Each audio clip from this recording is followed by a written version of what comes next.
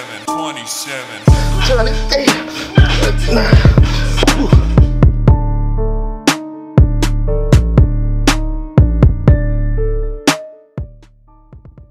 So people ask me all the time where the passion, my Saturday boot camp passion comes from. And this might be the best story to date, right? So when we walk in here, all of us, including me, we walk into this setting, we're trying to get BTY, right? Better than yesterday. But the pull of the average person inside of you is strong. The pull of the current version of you is strong. So we have to fight against that. I mean, vigorously fight against that. Even for me. And in fact, the further you go in life, towards your endeavor, towards your dream, the harder that pull is. Because the world's gonna tell you you're fine where you're at. Oh, I wish you were you. I wish I was you. I wish I had what you have. Why are you working so hard? You already have. No.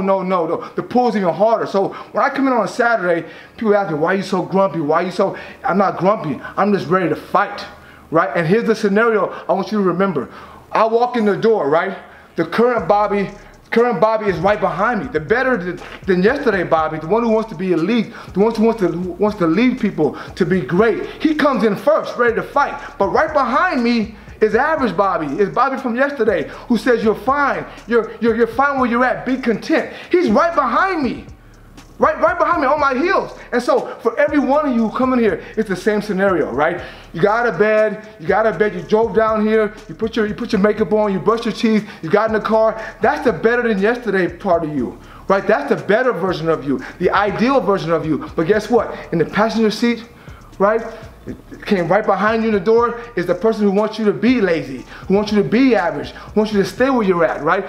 He or she's right behind you. Right? So for every one of us, there's another version of us right behind us. And it's my fucking job to make sure we win every fucking Saturday. That's why I'm mad. I'm the leader of the Better Than Yesterday crew. Right? The Better Than Yesterday part of you. I'm the leader of that team. That's my tribe. The average folks, the average part of you, the average part of me is on that side of the room. And I'm here to make sure we don't fucking lose. Not this Saturday, not next Saturday, not tomorrow, not next month, never. So when I walk in here, that's my mindset. To lead us against average, to lead us against complacency, to lead us against all that shit that tells us to stop moving forward. No, we're gonna win. And if we win, it'll be because of that Bobby walked in and said, not today.